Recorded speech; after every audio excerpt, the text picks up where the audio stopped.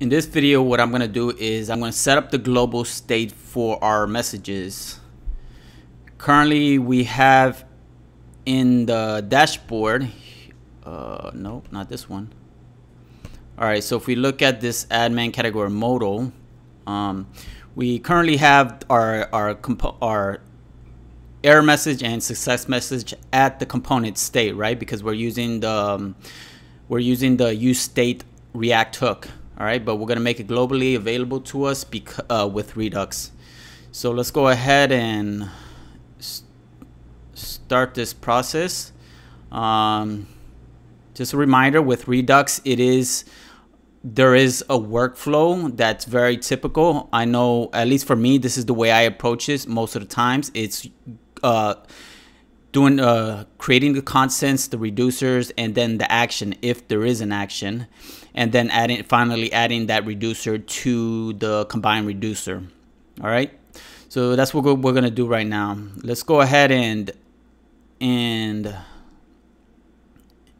the constants, we're gonna create a new file, and we'll call this message reducer.js. Or let me rename that. Let me just add the S to it. Message reducers. Oh, well, let me rename that again. Actually, it's message constants. Message constants.js. All right, so now that we have our constants available, let's go ahead and create those. There's going to be 3 constants. The first one is going to be export const. It's going to be called show success message, and that's going to be equal to the string of show success message. I'm going to copy this right here and paste it 2 times and just make adjustments. The next one is going to be show error message. Show error message. And then the final one is going to be clear messages. Clear messages. All right. So the context is done with. All right. Next one is reducers. For the reducers, we're going to create a new file, and this one's going to be message reducers.js. All right, we're going to import from the constants and then message constants, and we're going to import those 3 constants that we created. I'll show error message, and then the final one was clear messages.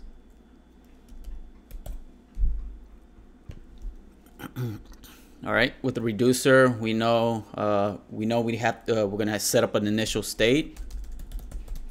So initial state, and that's equal to an object, and there's gonna be 2 properties: success message and error message. So essentially, we're making it the same. Naming it the same as what we did here at the component state level. All right, so success message is going to initially be an empty string, and then equally so for the error message.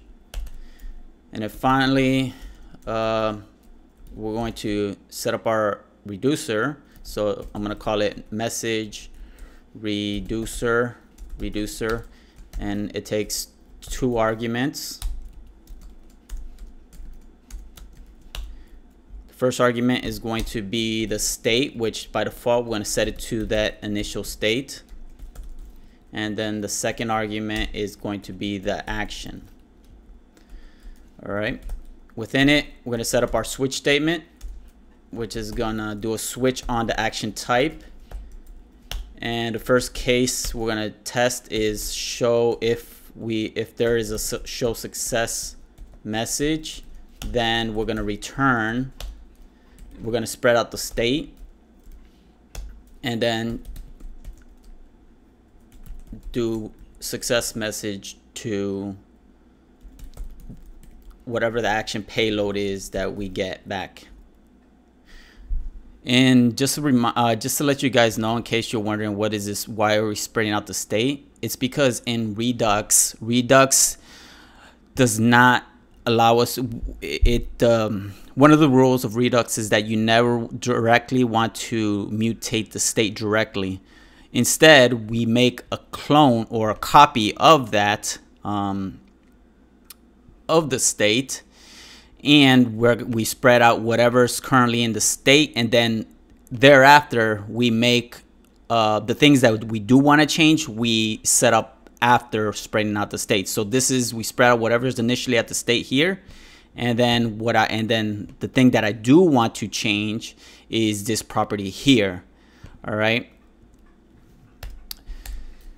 So next thing is show error message, and this one is going to be, we're going to spread out the state, and then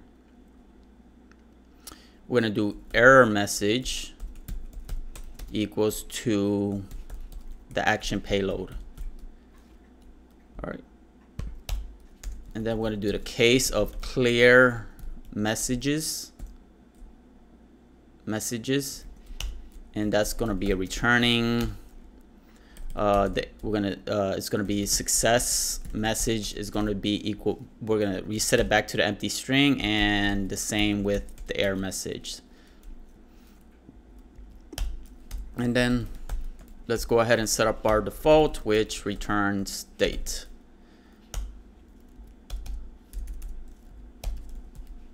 And export this, export default, export default message reducer. Message reducer is set. Let's go ahead and mark this thing off. Man, don't save. Oh man, I deleted my notes. All right, no problem. All right, so we created our constants, our message constants, and then the reducer. So the next step here is we're gonna create an action. So within our Redux, we don't have a folder called actions. So let's go ahead and create a folder called actions. And within this folder, we're gonna create a file called messageactions.js. Okay, and we are going to import one constant, and that's going to be clear messages, and that's coming from, let's see, we got to go back one directory, go into constants, and then message constants, and we're going to create a function here called clear messages, and this is going to take, no, it's not going to take in any argument. However, we're gonna do a dispatch here, and this might look weird if you're not used to it, but this is like a function called within another function. Okay, this is part of the ES6 syntax, and let me see if so. This whole thing here is the same as if I was to do this.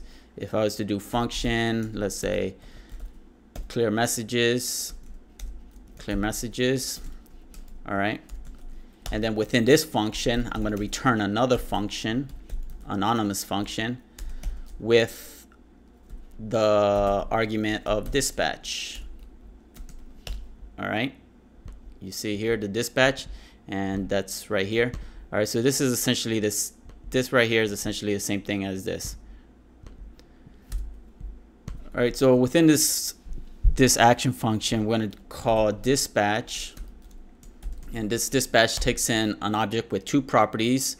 We get type, and this is, we're going to call it the constant that we want, clear messages, and in a payload, but in this case we don't need payload.